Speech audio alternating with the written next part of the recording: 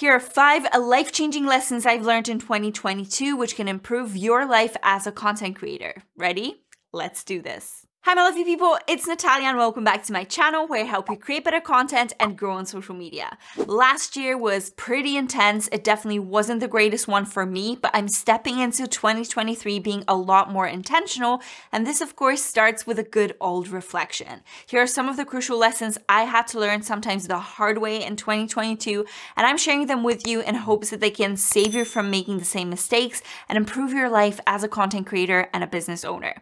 Let's jump to lesson number 1, your personal life affects your business. Now, we're going to start a little bit heavy, but hear me out. This is the most powerful and definitely the hardest lesson I had to learn in 2022.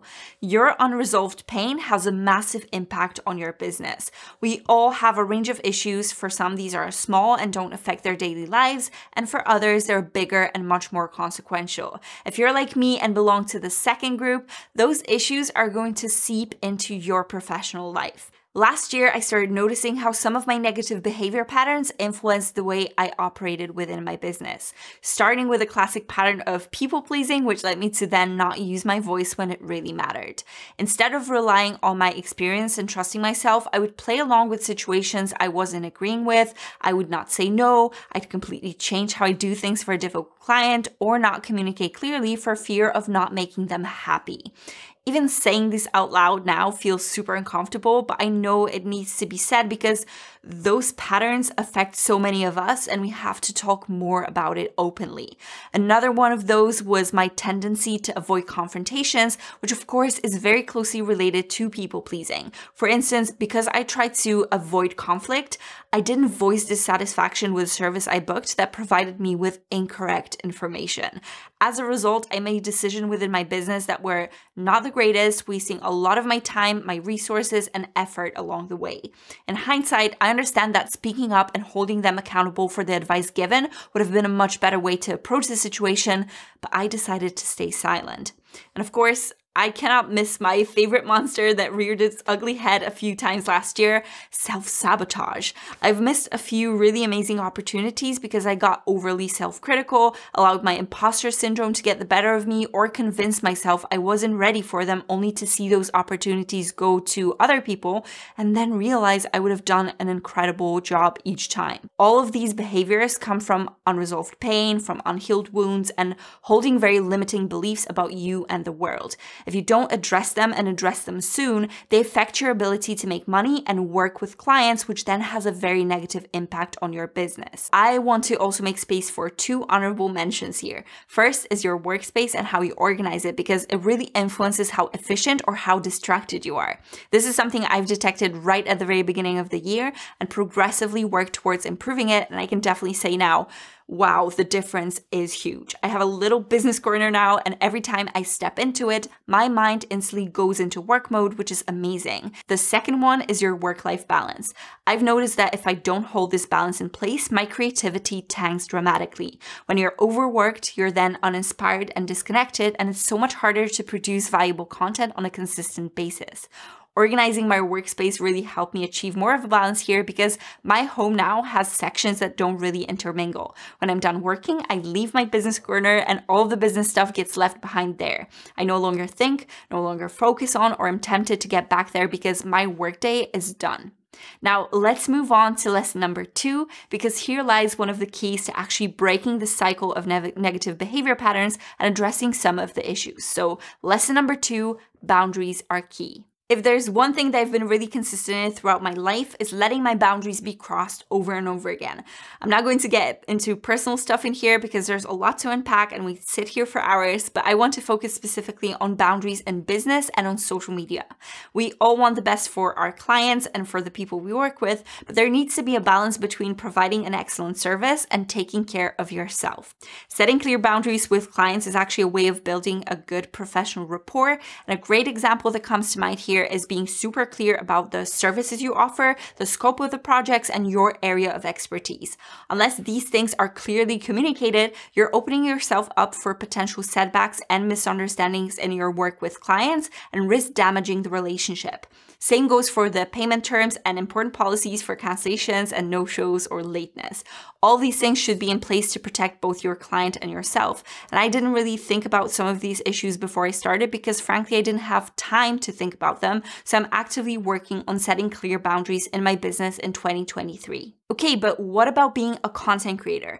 That comes with another set of very specific issues that can arise, making your life super hard. And I think these are the kinds of boundaries I really needed to set up last year. There were people being super nasty to me, loads of entitled people demanding that I help them or work for free, and some blatant invasions of my privacy. I'm generally much better at handling these issues in my second year as a content creator, but I've noticed something funny happening in me personally. With the sheer amount of messages I receive across different platforms, I can't really reply to everyone. What started happening over time was that I didn't want to post my Instagram stories at all because it seemed rude to show up in this way when there are tons of unanswered messages in my inbox. I needed to really sit with myself and analyze what the problem actually was. I felt bad about not being able to reply to everyone, so I let it negatively affect my online presence. The issue here is that I didn't have clear boundaries around the time I spent online. Now I understand that posting valuable content and showing up with stories is my way of serving the majority of my community. If I can't get back to everyone privately, I shouldn't sacrifice the value I can bring by sharing content that can be accessed by everyone. I'm also very intentional about how I spend my time on social media platforms, limiting it to a short period daily to engage, to reply to as many people as I can, and move on to work on things that can really better my whole community. What I also learned last year is that setting boundaries is actually active on our part. It's about you taking an action and communicating something clearly to the other person. It's not enough to keep repeating things over and over again or bringing up your issues in the most diplomatic way possible. Sure, we don't want to burn bridges because in the long run, it's usually not worth it, but taking a strong stance is so important in many tricky situations. Ultimately, you need to know what you will allow and you won't allow in your life or business. Lesson number 3, trust your gut. I know it's such a cliche, but I still absolutely have to include on my list because it's one of the most tangible lessons I've learned in 2022. Every time I ignored my instinct, I ended up in a bad situation. Whether it's a client that didn't feel right, a weird comment someone uttered and I ignored, or an opportunity that ended up being exploitative in nature, going against my gut feeling enough times affected my business and my life too. Trusting your gut is essential both if you're a content creator and a business owner. With an online presence, it's important to understand what resonates with your audience and what content will be most valuable to them. Learning to trust your intuition and instincts when it comes to content creation can be such a powerful tool. As an example, if you have a hunch that a certain topic will be popular, then it's likely worth exploring. It's definitely something I've experienced previously at the start of my YouTube journey when I felt like Canva tutorials from the perspective of social media content creation are something that my audience will be interested in. After doing enough research and identifying content gaps in this space, I've produced videos that became popular. Had I gone against that initial hunch and pursued something different, I may not be where I am today in my content journey, having helped tons of people with my YouTube videos alone. Now, in hindsight, the part that I struggle with more is trusting my gut in business. It's so crucial to sit with yourself when you feel like doubts arise around a specific business decision you have to make. Is it something coming from a lack of self-worth or imposter syndrome, as I've mentioned before? Or is it your intuition guiding you because something really doesn't feel right about this particular opportunity? What I discovered last year is usually there are two types of feelings that come up in situations like this.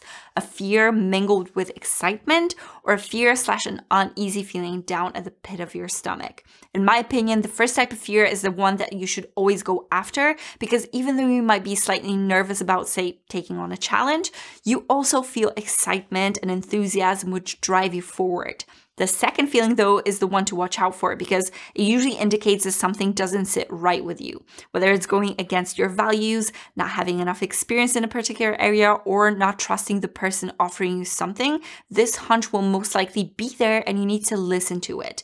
There were many times last year when I completely ignored this uneasy feeling and ended up in a spot that I did not want to be in. As a business owner, it's important to trust your gut when it comes to making decisions about what clients to work with, partners to collaborate with, projects to take on, and opportunities to pursue.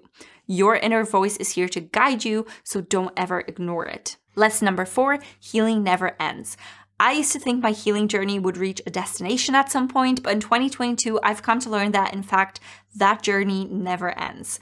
Even though my mental health has gotten significantly better in the last months, there are still many areas I need to address and many times when things are not that great.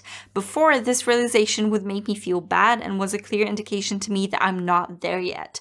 Now, I know that despite the work that still has to be done, I've made a lot of progress and I deserve to give myself some compassion and grace.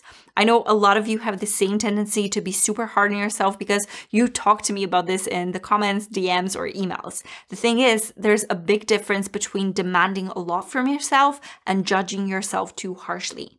Ironically, letting go of the idea of being healed was one of the most important factors in my progress towards actually getting better.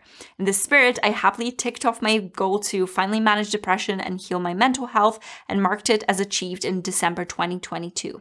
All we can do is embrace the process and strive for awareness, for more peace and more mindful living. Being present is the biggest gift you can give yourself, and expecting perfection in any area of your life is already asking too much. Lesson number 5, find your non-negotiables. The consequences of not taking care of yourself far outweigh any results that come from the hustle mentality. Sure, you may get places quicker, but you're losing something in the long run. Imagine this. You're going to the gym and doing one super intense workout to failure, which takes you out for a week because the DOMs are out of this world. That's one workout that week. Now, let's say you go to the gym and work out at 70-80% of your capacity. You can easily get in 4, 5, 6 workouts in this week because you've not gone all in. That's still intense, but you don't burn out at the start. There's room for progress and there's still plenty of room for recovery.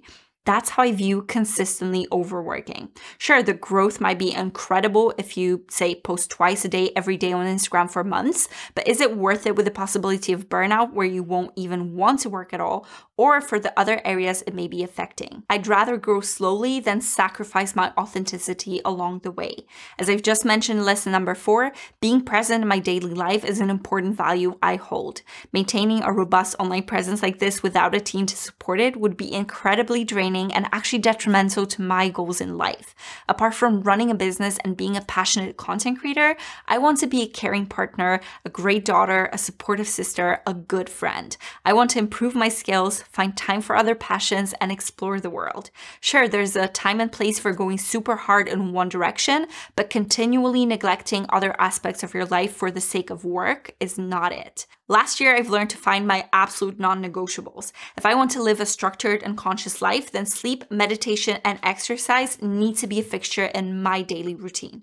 All those practices help me stay focused, keep my mental health in check, and help me gain clarity on my goals. Although I've been super consistent with my workouts, hitting the gym 4 days a week for most of last year, I've seriously neglected my meditation practice. In a way, it was kind of easy to do. Staying up late to work meant I wanted to go to bed as soon as possible to get as much sleep as possible, so obviously no meditation in the evening. Then I'd wake up groggy since I couldn't get my 8 hours in, so meditating in the morning wasn't that appealing either, and so it went on. First it was a couple of days, then weeks, then it turned into months of patchy practice at best and no practice at worst. The reason I say this is not to convince you to do any of those things. It's not about specific activities, it's about what's important to you. I now know I absolutely have to make space in my calendar for my non-negotiables first. I need to see and talk to my friends and family a lot. I must have a morning and evening routine in place, and I need to take care of myself too. No matter how ambitious I may be, it's not worth sacrificing what truly makes me who I am for it. What has been the biggest lesson you had to learn in 2022? Share it down in the comments below and let's exchange some of our experiences to get better together as a community. Now that we've learned our lessons and hopefully reflected on them thoroughly, it's time to be intentional and take imperfect action in 2023.